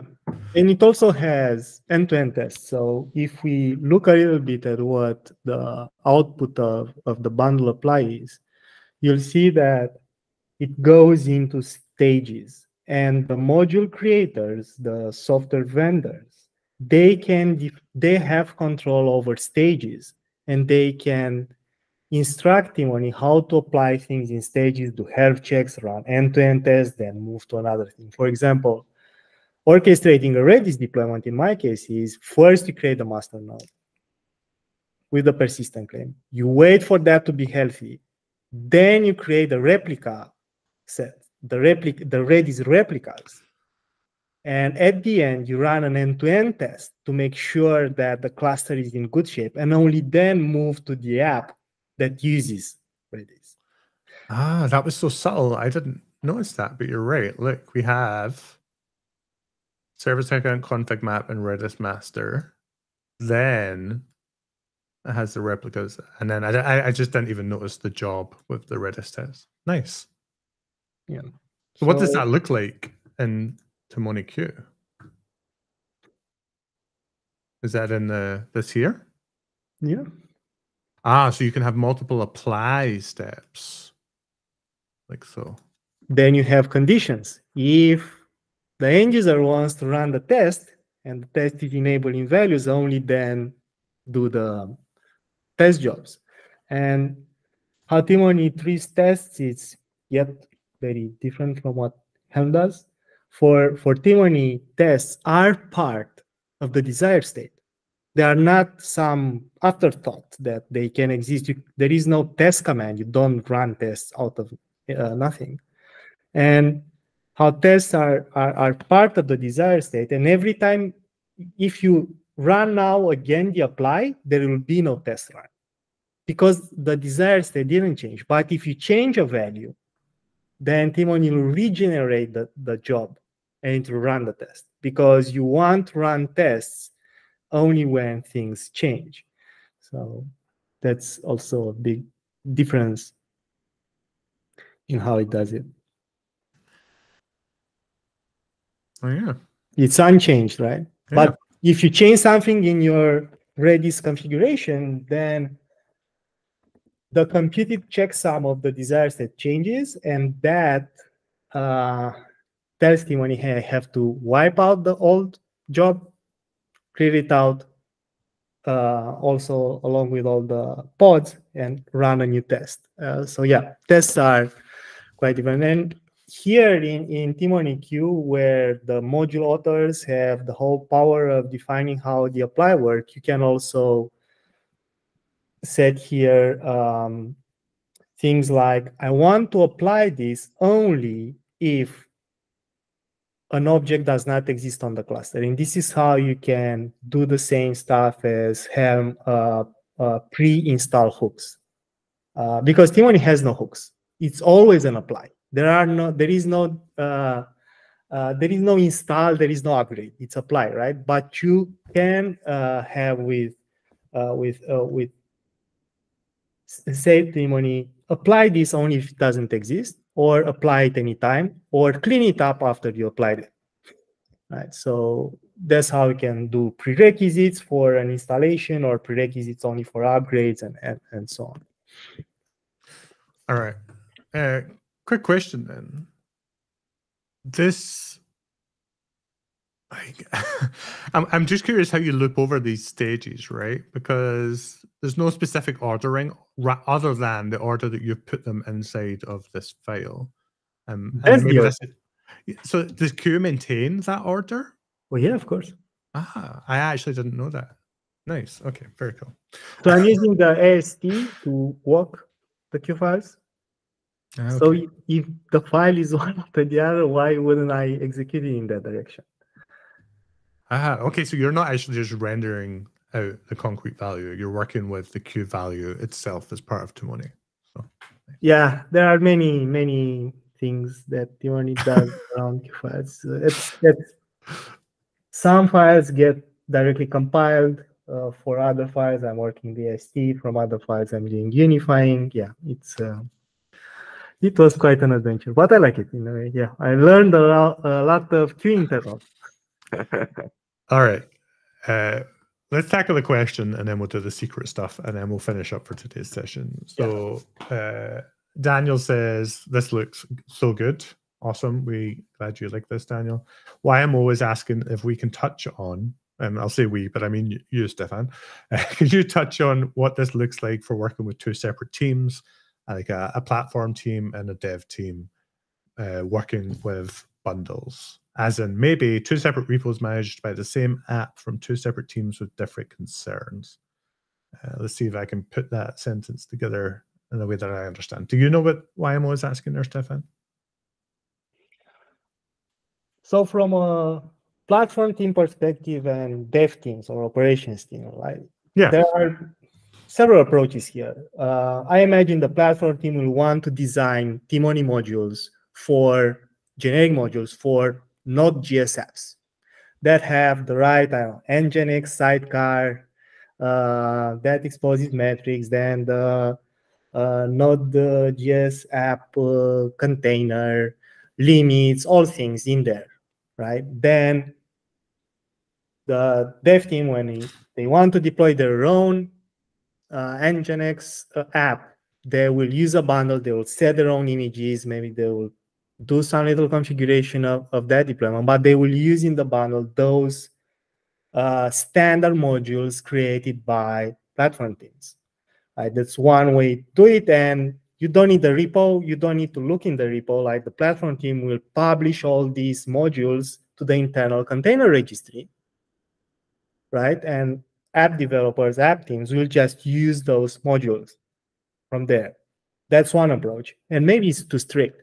Maybe app teams wants to develop their own modules. So maybe the platform team will only create these Q libraries, which abstract away a bunch of stuff in Kubernetes, and they will do Timoni artifact push of that particular Q library. And when the app team creates their own modules, they will do artifact pull. Okay, I want to use all these components, and I'm writing my own module because I know best how to configure, how to expose my app configuration.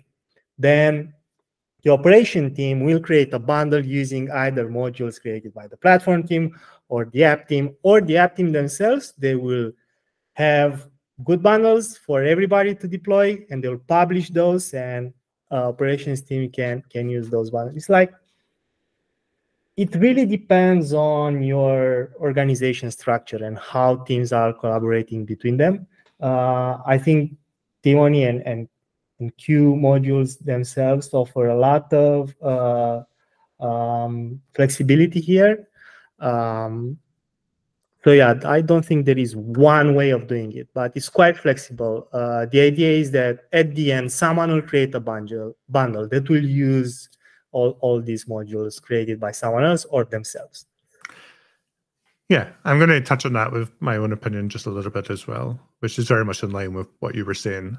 But just for YMO's question, right, is like, there's two things that when you're talking about working with platform teams and dev teams, right, there's two different constraints that are important here. One, the platform team is going to say, to deploy to our cluster, you must do this, right? There's policies, there's enforcement. And that's always going to happen in the cluster via admission controllers of some variety, and they will enforce that there. However, what I think YMO was also touching on is that you may be in a position where if you can get buy-in, where the dev teams and the platform teams are using Timoni, the platform team for cluster add-ons and the dev teams for their applications, you might get to a point where maybe the platform teams are building some best practices that people can consume. And I think those could be Timoni modules that are versioned, and you can opt in to those defaulting behaviors for security context and policies and so forth, even though there would be a higher level admission control somewhere. So I think, you can just, the platform team or even the dev teams, maybe they do it, right? Maybe you're at Amazon and there's 5,000 dev teams working on 10,000 microservices, and you write a Timoni module that says, this is a good deployment strategy for our clusters, and you can opt into using that behavior if you want. And because everything's versions and there's digests, yeah, you can opt into that. So from an opt-in perspective, use the module system. For any enforcement, I think it has to be admission control. I don't think Timoni would sit in that pipeline whatsoever. Would you agree with that? Yeah, no matter how much policy you can put on a client side, in the end, someone can do a kubectl edit right on the cluster. So you actually need, unless you go full on GitOps, no one connects to the cluster at all, there is no way to work around having webhooks. And webhooks are like evil. They will bring down your whole cluster, are single point of failure for Kubernetes API. The more webhooks you have, the slower everything gets. Dry runs are really, really crazy hard to do with webhooks and so on. But that's where we are. That's the reality, right? Yeah. Sadly, yeah, we need to run these webhooks, and when they go down, they take everything down. And good luck saving a cluster if your webhooks are in the crash loop. Yes, we've all been there.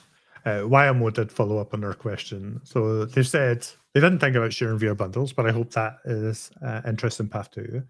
But they have said, how do we guarantee that the dev team always use the latest bundles from the platform team? Is that possible? The latest modules, maybe. Yeah, the latest modules. So, if the platform team does provide a module, is there any way for them to make sure the dev teams are always upgrading to the latest and greatest? No.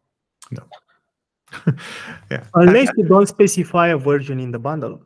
And every time you do an apply, Timoni will look which is the latest, and it will pull latest. But if you use a digest or a version, you pin that module to a particular version.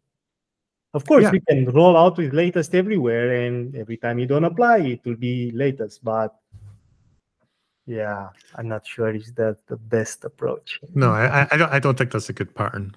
I'll go back to what I said. Like, it's when you're using these Timoni modules, I feel like you opt into the latest version because you're comfortable, you've tested it, you're happy with it.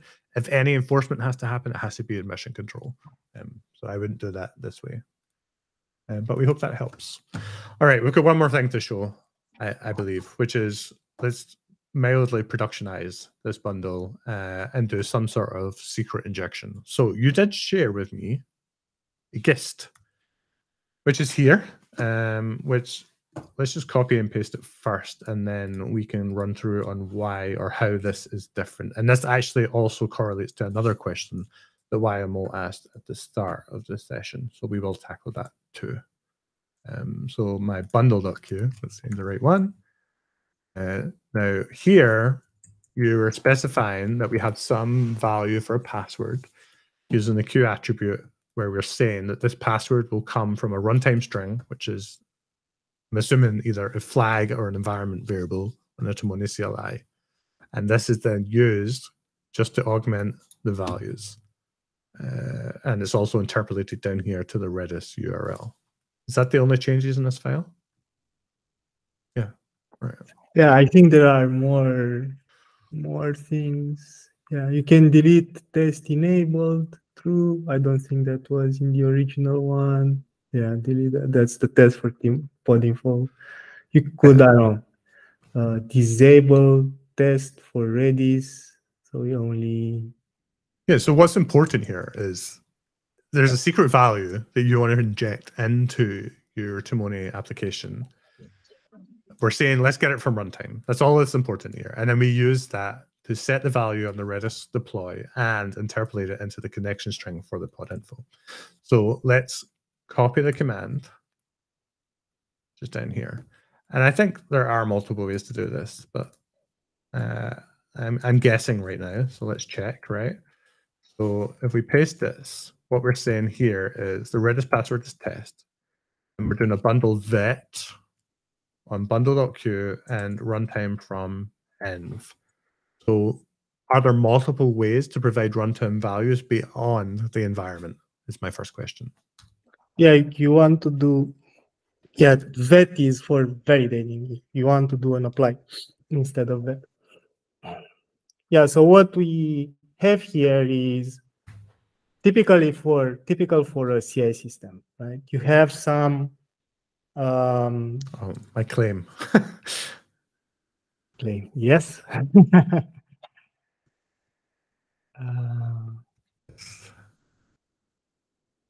Yeah, so in a CI system, right, you can have these secret stores. I know GitHub has one, GitLab, everybody has it, right? So, and what you can do is read from the CI secret source, set an environment variable from that thing, and then pass that through the environment variable to the Timoni apply command. And Timoni does not read environment variables by default, so you need to actually tell Timoni, hey, use the runtime from the environment, because this is something specific to local testing. You say Redis password equals something, Timoni apply, which that's just an environment variable setting, right? It's not something specific Timoni that's from the command line. Or you can do an export and so on. But if you are applying from CI, you can pass in this way secrets through the environment and inject them in the bundles, because the bundles usually where they are stored in the Git repo. You shouldn't be placing any sensitive information in there if there is a way around it. If you want to place sensitive information in there, there is documentation on Timoni website how you can use SOAPs, the CLI, encrypt some JSON or YAML file, and then when you do a bundle apply, besides the Q file, you can also tell Timoni, hey, read from this YAML file that's decrypted there in place by SOAPs, and then remove it and goes through the memory and all the SOAPs operation model. So this is one way of doing it, right? But when secrets are in CI, But usually with Kubernetes, you have some external secret controller, or secrets are arrived into etcd from Vault or stuff like that. So in most cases, you will have these secret values in some resource inside the cluster. Right? So how there is a way with Timoni runtimes to tell Timoni, hey, query the cluster for a Kubernetes secret, extract this field from here, then use this field as the runtime value inside the bundle, right? And we can actually set the password now from the cluster. So if you go back to the gist, you will have to create a Kubernetes secret.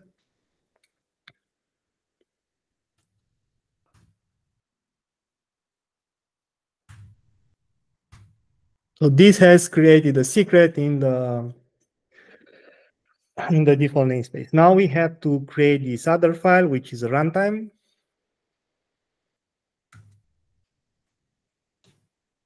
Runtime definition. Why is this different? Because runtimes can be reused across bundles. If you have many bundles which have to connect to the same Redis cluster or whatever, use the same thing, you can reuse the runtime to not write the query every time.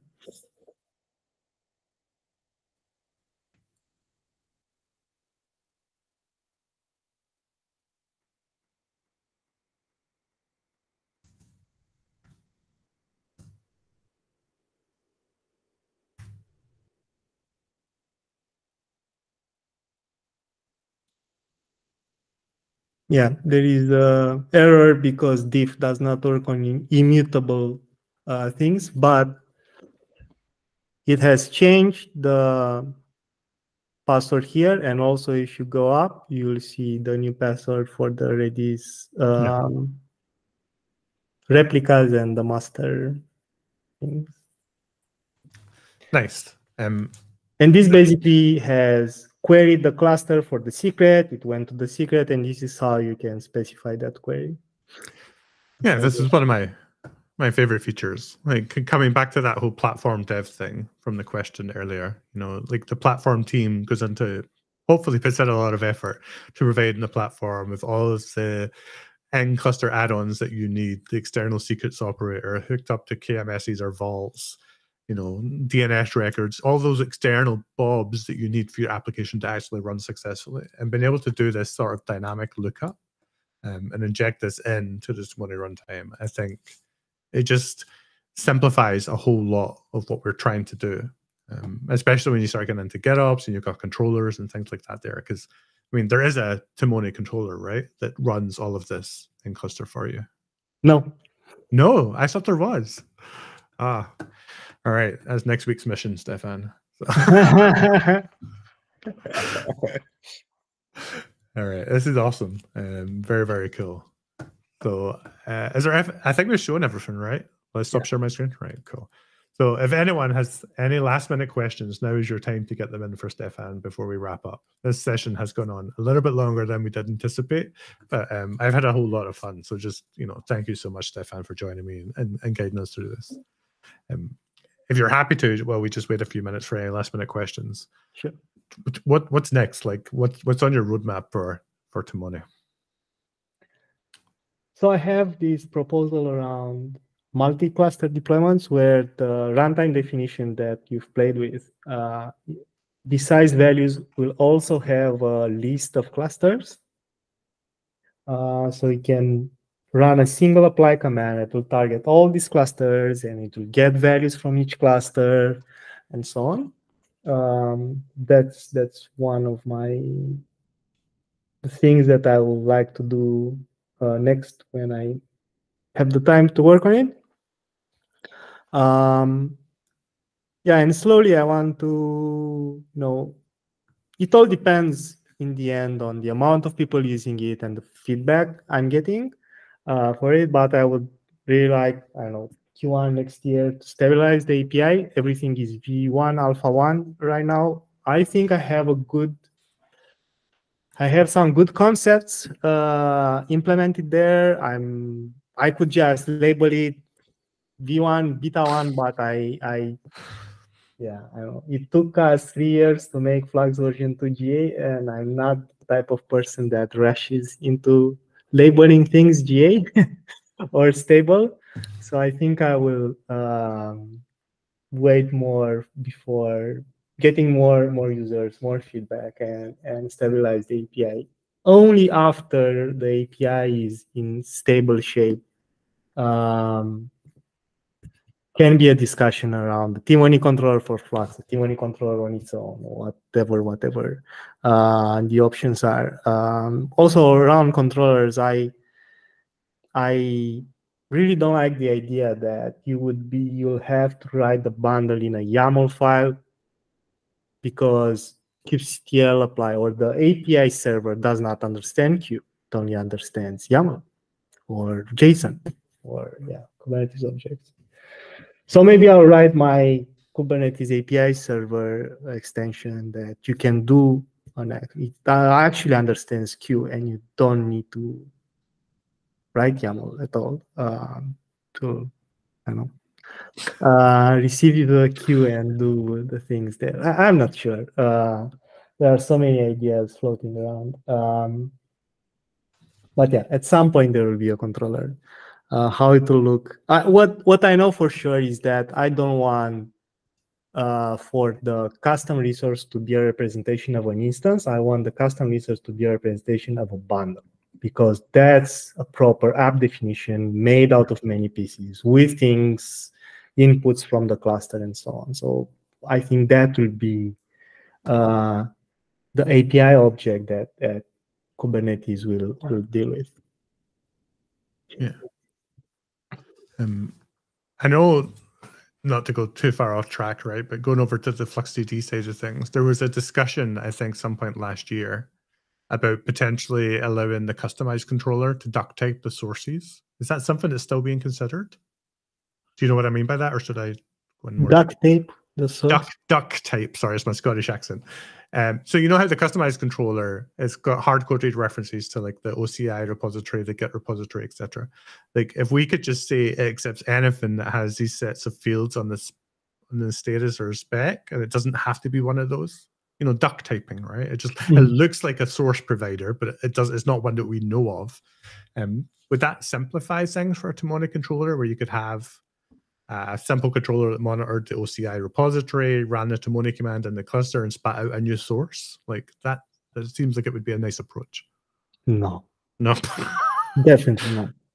All right, I'll shut up. Customized controller is about customize. It does patches, which shouldn't be in any way something that you deal with Timoni. Like Timoni has the stage apply, all of that, right? It should be the Timoni reconciler that sets the cluster state, not customized controller, which does customize things. But it also does play in Kubernetes YAML manifest, was the part I was thinking about hooking into, right? It's just have a Timoni controller that just spits out the YAML for the customized controller to apply. That's already how you can do it. You do Timoni. But I can't do it in cluster, right? I would have to run it locally, generate the YAML, and push it somewhere, right? Yeah, you can run a registry in cluster, very tiny. There are many registries out there that can run in cluster. But I think a Timoni controller should be an applier before anything, because it has its own mechanisms which are very different from Flux customized controller or Flux Helm controller. Cool. Yeah. Well, we can schedule a live stream for how long do you need to write that? 2 weeks, 3 weeks? Like I don't know.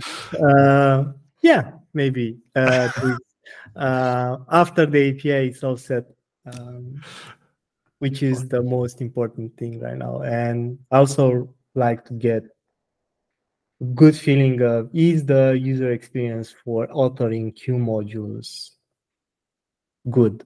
Are people going to write modules? If they aren't, and Q is not appealing to them, why would I continue this project? I'll just archive it and move forward. It's very tied to the language. All right. Yeah, I'd be very sad to see that.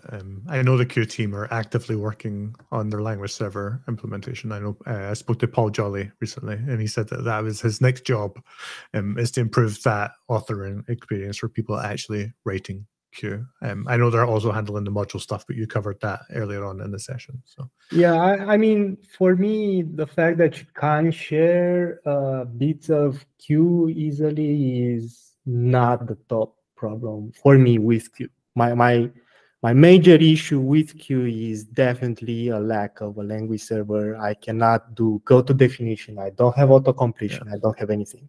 Right. Yep. So all the things that are supposed to have, because everything is type safe, everything is so nice. Like when it comes to the editor, you are V mode with nothing else, right? Yep. Not even, yeah, I don't know. Even writing YAML has auto completion now for Kubernetes in VS Code and IntelliJ. Q doesn't even have that. So yeah, unless they get there, I don't see how people will enjoy writing Q. Yeah. Also, Copilot does not understand Q, which is kind of funny.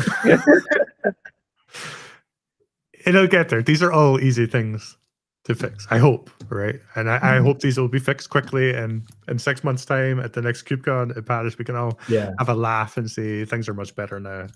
But we'll see. You know, I don't think we have any more questions from the audience. So I'll just say again, thank you so much. Like I find this one of the most interesting projects in the CNCF landscape right now. I hope people, one, like what they've seen, and two, start going out there doing tutorials, blogs, videos, and contributing wherever possible, because you know these open source projects need momentum to keep it interesting for you to be doing all the heavy lifting and hard work. And I hope that other people come along to help you with that as well. So thank you again.